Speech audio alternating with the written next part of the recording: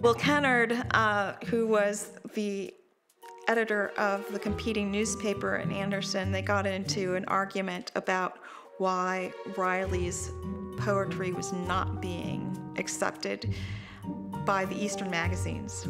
Riley claimed that it was because of those periodicals' prejudice against Western writers. And Will Kennard said, no, I think they're being rejected because your writing doesn't meet that standard.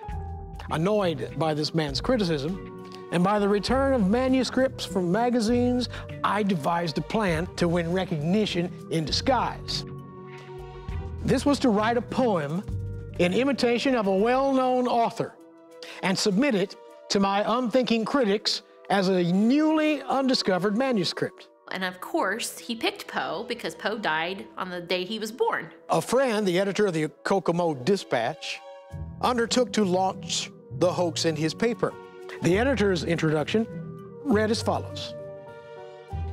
The following beautiful posthumous poem from the gifted pen of the erratic poet Edgar Allan Poe, we believe has never before been published in any form. Our attention was called to a poem written on the blank flyleaf of an old book.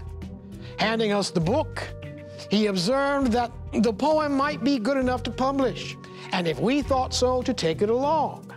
Noticing the initials EAP at the bottom of the poem, it struck us that possibly we had run across a bonanza, so to speak. Now, remember, I devised the Poe poem Fraud simply to prove, if possible, that like critics of verse would praise from a notable source what they did not hesitate to condemn from an unknown bard. My scheme proved successful. And when that was published, a lot of newspapers out east, like the New York Times, New York World, were taken in by the ruse. Within weeks, the poem was published in all manner of outlets across the country, along with the acclaim it received from the judges of verse. Well, Riley's back here laughing because he's proved his point. Once a name of great renown was affixed to a poem that he wrote, the East Coast papers picked it up. And so it went, and went, and kept on going, till at last the necessary expose.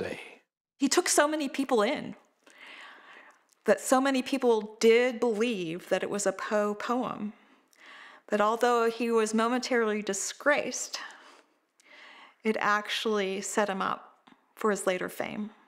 All of which is smiling material now, as I present to you the poem that was the object of my hoax, Leonene. Leonene. Angels named her.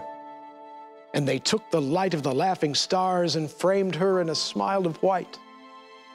And they made her hair of gloomy midnight in a solemn night of summer, when my heart of gloom blossomed up to greet her comer like a rose in bloom. All forebodings that distressed me I forgot as joy caressed me.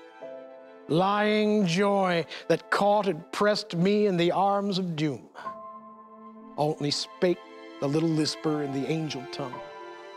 Yet I listened, heard her whisper, songs are only sung here below that they may grieve you. Tales but told you to deceive you. So must Leonene leave you while her love is young. Then God smiled, and it was morning. Matchless and supreme heaven's glory seemed adoring earth with its esteem.